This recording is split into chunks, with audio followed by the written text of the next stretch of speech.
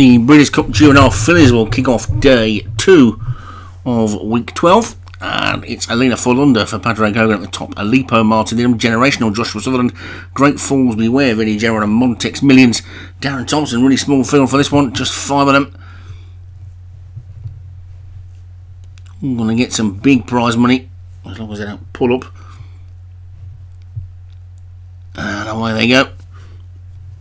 And Generational on the inside with a noseband has got into the lead, but Montex Millions is immediately challenging. In between the two of them is Alipo, then Great Falls Beware, and finally Alina Forlunder. I think was a surprise winner of a big Group 1 race last week, which only had a few runners in as well. So we undersubscribed some of these 2-year-old races this season, but it's Montex Millions who's got the lead on Great Falls Beware and Generational.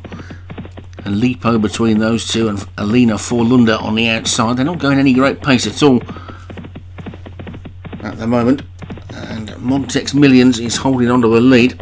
They're all being pretty hard held. Nothing seems to want to go to challenge for the lead at all at the moment. It's Montex Millions in front and the other four virtually in a line. Not sure who that's going to play in, whose hands that's going to play into. But it's Montex Millions who's got the lead. It might just be Montex Millions' hands that they will play into, because well, let it slip the field. Anyway, they've got 3 furlongs still to go. They're starting to make the turn into the straight. Montex Millions is the leader.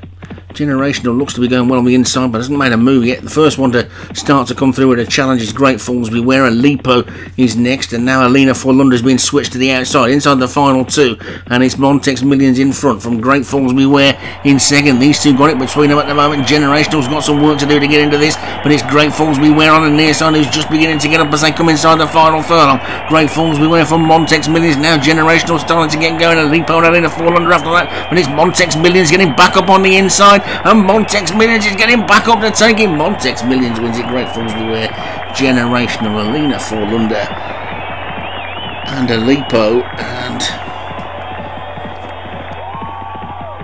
yeah, I might want to thought that was going to go Josh's way before the start of the race, but Montex Millions takes it for Darren Thompson, who's having a great end to the season. Pretty good season, full stop really. But there you go, there's another Group 1 race win going to a horse rated below 100. Happening a lot this season. Montex Millions for Darren Thompson. Great Falls Beware, Vinnie Gerard was second. Generational was third for Joshua Sutherland. Alina Forlunder for Padraig Hogan was fourth, and Alipo was fifth.